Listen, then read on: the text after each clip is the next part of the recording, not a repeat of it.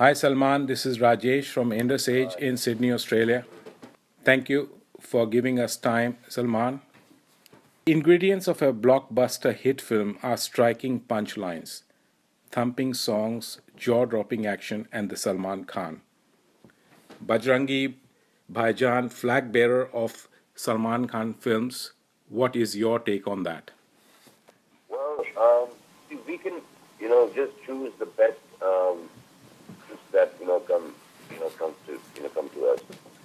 That come to us. So, what I actually do not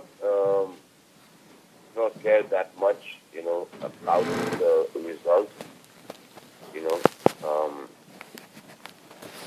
the release of the film, etc., etc. That is taken care of by the producer, in this case, me only and my team.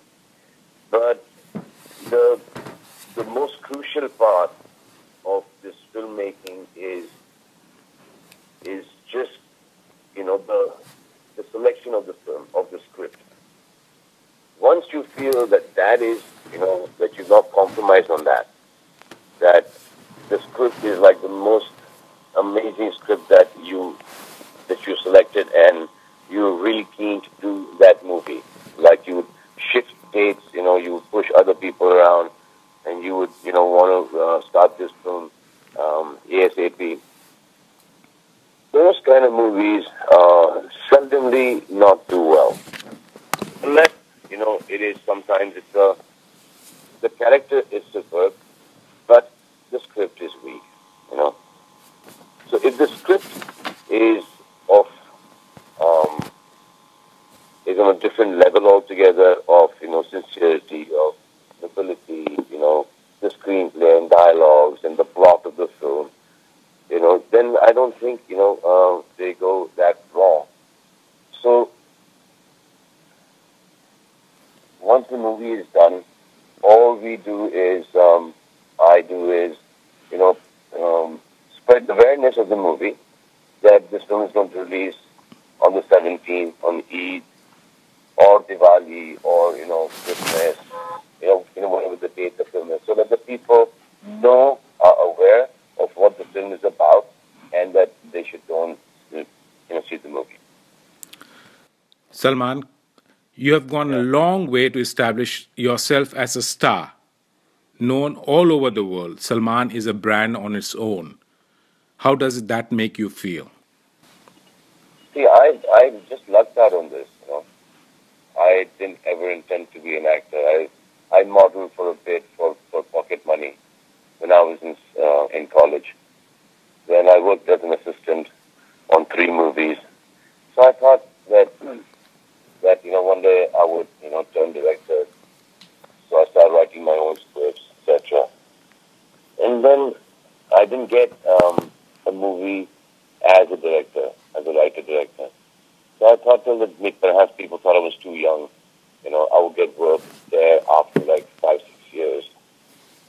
So I started, trying for acting. And in a year and a half, while I was working on as an assistant director, I was, modeling. I got my first break.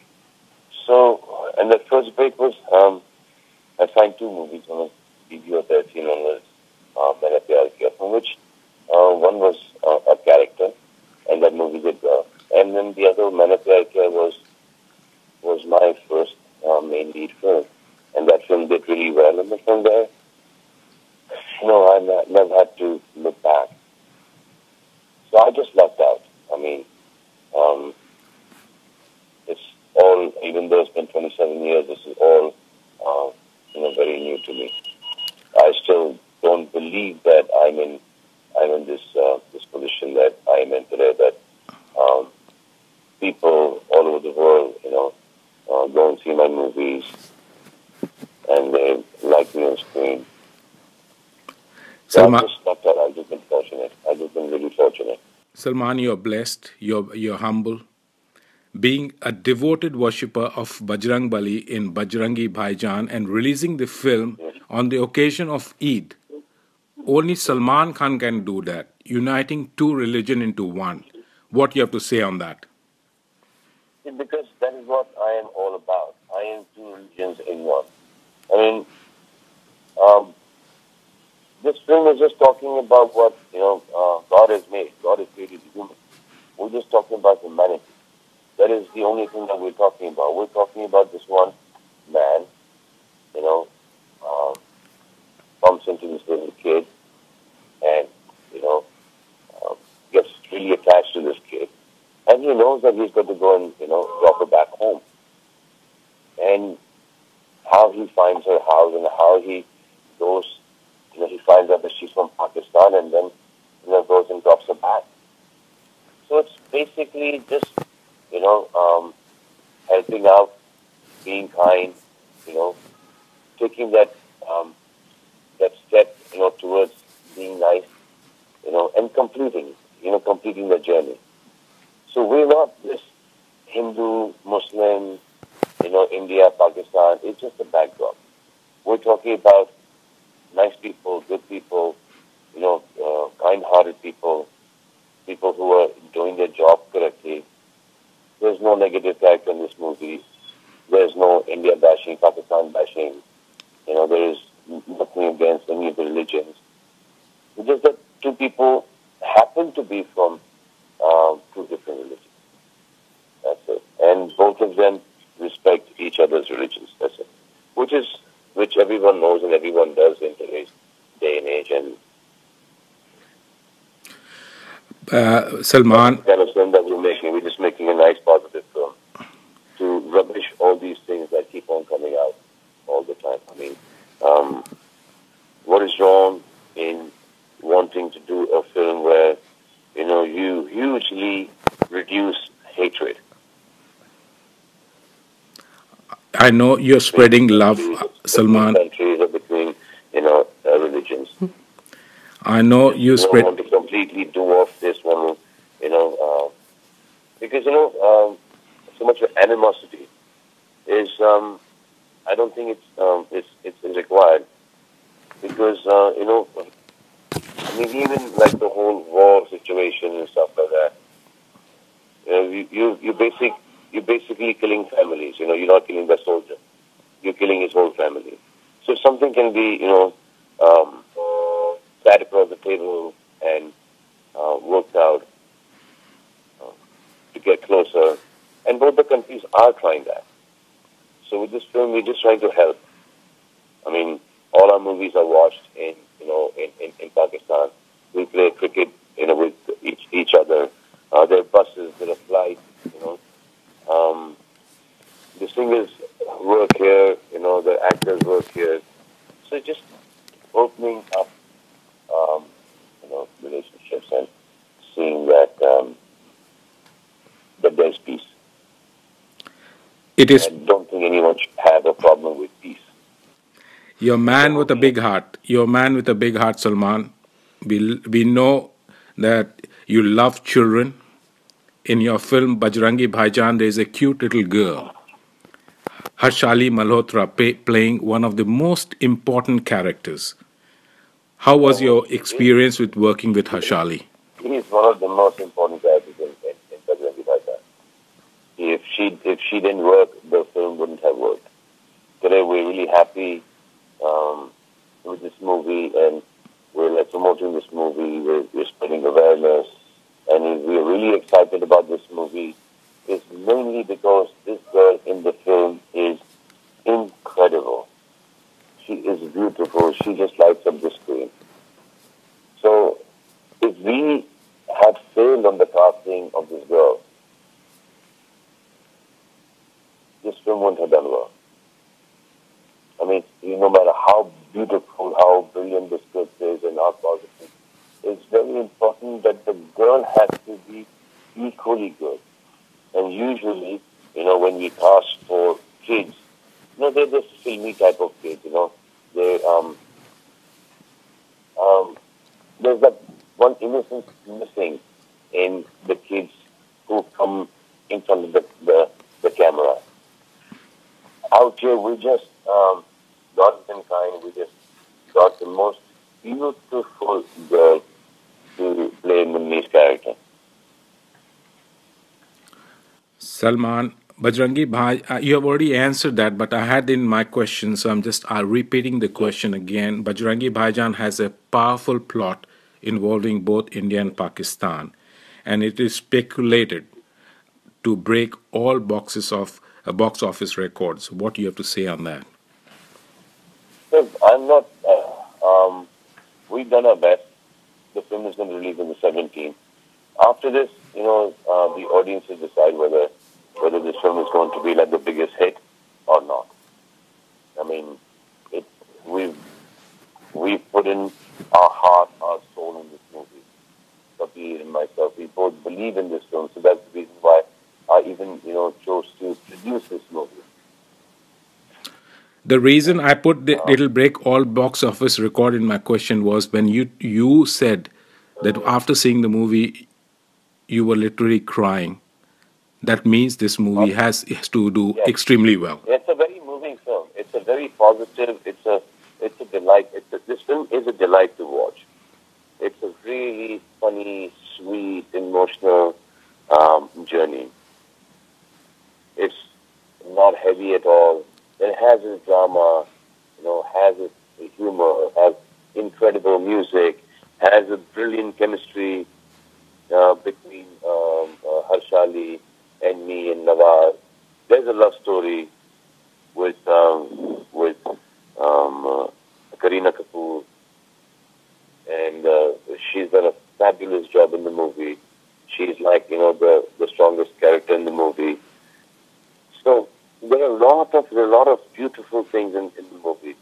It's basically how you open up your eyes to that people are nice. You know, people do help. It's because we have people like Salman Khan who helps everyone. Another question: do you recall any sweet memory of the shoot in Bajrangi Bhaijaan?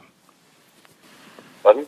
Any good moments of the shooting in Bajrangi Bhaijaan? Any But the moments? whole film, was a beautiful film to shoot. Every scene was fun to shoot. Then the bits in Chandni Chowk, you know, we went and shot in real Chandni Chowk in Delhi. So interacting with the crowd, and them filming us shoot as well because now their phones are so common with cameras that that everyone just keeps on, pulling out his phone and shooting. And then we've traveled quite a bit in this movie. So Rajasthan, we went to Rajasthan. I love that state. Then for the first time, I have been to Kashmir on a shoot, and I've seen Srinagar. I saw Srinagar. I saw uh, uh, Belgaum and Sonamar, and I thought it's beautiful. And for all these years that people did not go and shoot there because of all the chaos that was happening there, I just thought it was so unfair to the people. I mean, they're living in in heaven, which is hell for them. So we went there to shoot this movie. We went there to tell people that it is safe now. We went there because their whole economy survives on tourism. To go and see this place, to visit this place and keep on visiting this place. Kashmir is beautiful. And what makes it more beautiful is the people. Very hospitable, very cultured, really, really nice people. Simple people. I was so amazed to see such humble and such nice people. Um, they're going through a rough phase right now. I mean, but I'm sure they're going to be out of it as soon as Bajrangi Bhaijaan, releases and people go to Kashmir and um, have like have holiday of their life and have a holiday of their life. I think it's like the most beautiful place that I have ever been. We've been fools going to Switzerland and shooting Switzerland for Kashmir. Sometimes the press trying to do good, also destroys it. Like I was told, that by some members of the press that TV just trying to cover, to show that, what all is going on in Kashmir, but not realizing that every time they cover something negative about Kashmir, tourism used to drop by 60-70%, and the whole economy is on tourism. Salman, I'm a foodie myself. I'm a foodie, and did you enjoy the Kashmiri food? Did you have those gustabas and other things in Kashmir when you were? Did you put in few extra kilos? Because I know those food. It's something which I really want to. And when you're telling me, I've never been to Kashmir, and next time I'm in India, you have really enticed it. Me and my wife will definitely go to Kashmir and stay there and enjoy myself. Oh, I'm telling you, you love it, and the food is incredible. It's just so heavy that I had to, I could only eat it 3 or 4 times. And I had to, refrain myself from the food because I was, in training for for this film. So I just can't afford to put on that extra 2-3 kilos. Pardon? Which is your favorite dish in Kashmir? The gustaba is like really, really, really good. Okay. So maybe next time when I'm there in India and I go to Kashmir, first thing I'm gonna try is gustaba. And yeah, and and they have like they have that the dinners, and there's like I think now what is it called? This word for they have about 54 dishes now. It started with 8. So in their dinner, from the Kashmiri traditional dinner, I think they have about 54 dishes that just keep on coming, and those guys can really eat. I would definitely try the gustava and the other things. And you have been a successful actor. You have been a successful producer now, television presenter. Any plans of going behind the lens? You told me initially in your interview that you never got a chance. But not now. Not now. I'm like too focused on what I'm doing right now, and also directing would take a lot of my time. So acting is good for me. What a little bit we improvise, that is okay with me. Once the process of going through the script and finalizing the script with now for the films that we're going to make, some in which I'm going to be there and some which I'm not going to be there, for SKF.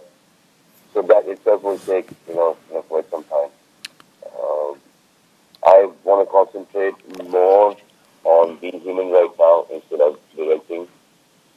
So I think I will do better 2 films or 1.5 films a year, and the rest of the time that I want to do is, keep my focus on being human. I won't take being human.